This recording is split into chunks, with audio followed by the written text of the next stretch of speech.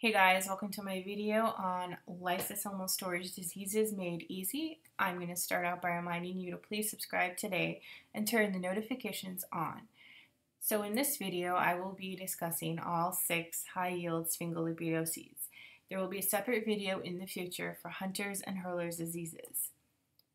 2 important things about the high-yield sphingolipidoses. First of all, Gaucher's and Niemann-Picks are the only high-yield sphingolipidoses that present with hepatosplenomegaly. Secondly, all high-yield sphingolipidoses are autosomal recessive except for one. Fabry's disease is the only X-linked high-yield sphingolipidoses, and it is X-linked recessive. It is caused by a deficiency in alpha-galactosidase A, which causes an accumulation of ceramide trihexoside. The clinical presentation includes peripheral neuropathy of the hands and feet, as well as angiokeratomas. My way of remembering this is Sir Fabry's NGO is extremely caring. So the CER is for the accumulated substrate, which is ceramide trihexoside. The F and the H, so I spelled Fabry's with an H in it to remember that the feet and the hands are affected by peripheral neuropathy. NGO is for angio, caring is for keratoma, and the X in extremely is to remember that this is the only high-yield sphingolipidosis that is X-linked. Gaucher's disease is caused by deficiency of Glucocerebrosidase, and Glucocerebroside accumulates. It is the most common lysosomal storage disease, and the clinical presentation is hepatosplenomegaly, aseptic necrosis of the femur, and crumpled tissue paper-like macrophages called Gaucher cells.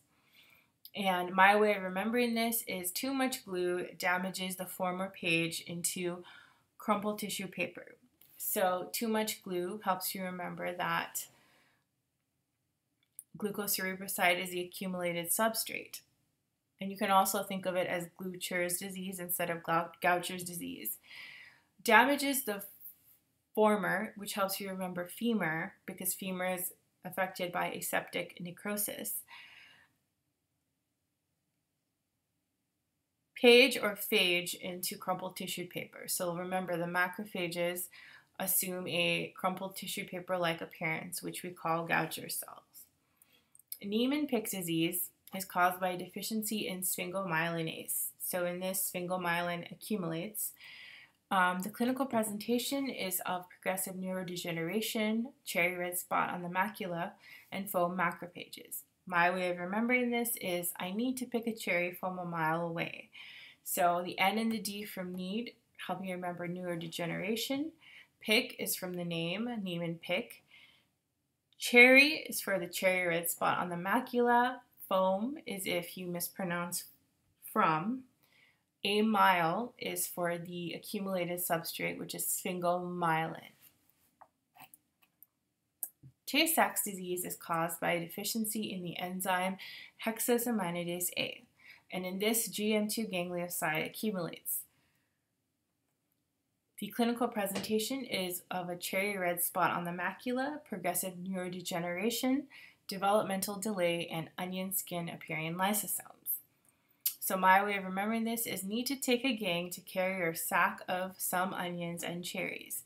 So of course the N and the D remind you about the neurodegeneration. Tay and take is for the name Tay from Tay-Sachs. Gang is for the accumulated substrate, which is ganglioside. Sac is from Tay-Sachs. Some onions is for the lysosomal appearance, which is of onion skin.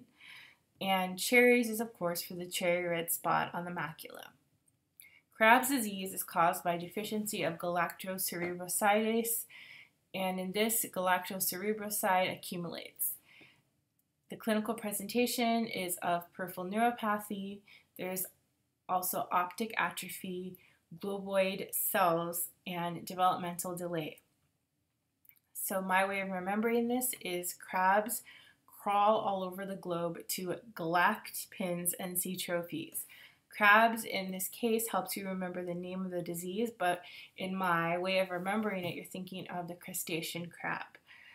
Crawl helps you remember the developmental delay.